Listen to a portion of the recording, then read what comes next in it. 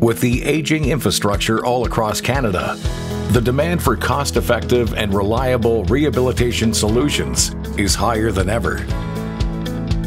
The vast stock of infrastructure built between the 1950s and 70s, which helped Canada become one of the world's leading economies, is close to the end of its service life.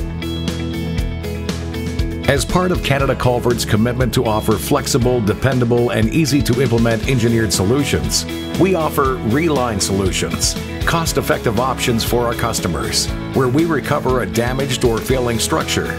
Reline systems provided by Canada Culvert minimize traffic obstructions and the need for excavation.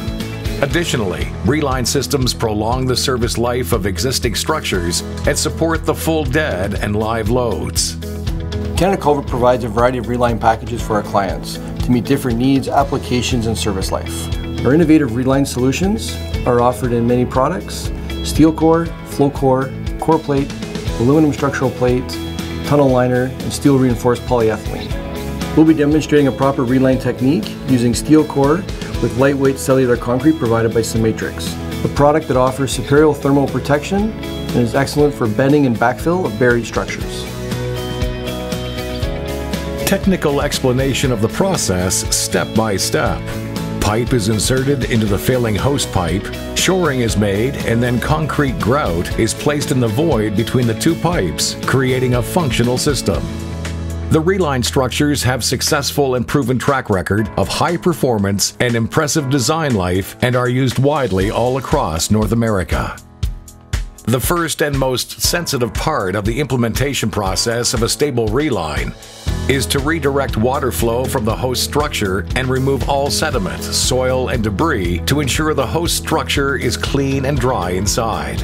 Water control measures are provided during the complete liner installation process.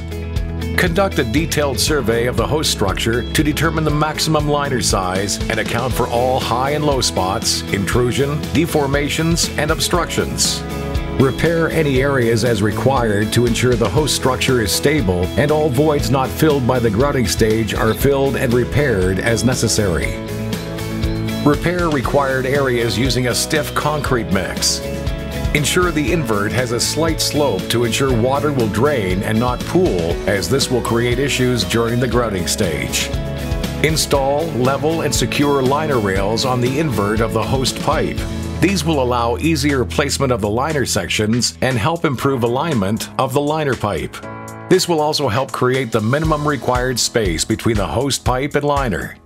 Note the rails should not be continuous, as spaces are required for the grout to flow around them and under the liner pipe. If the installation requires, mount the perforated PVC pipe to the interior top of the existing culvert to facilitate the installation of the last grout lift.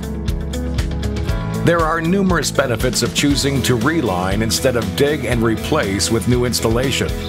Little to no disruption to current traffic flow, minimal obstruction of traffic flow, no detours, no need for excavations on structures with deep fills, minimal disruption on site, extends service life of existing structure, designed to support the full dead and live loads.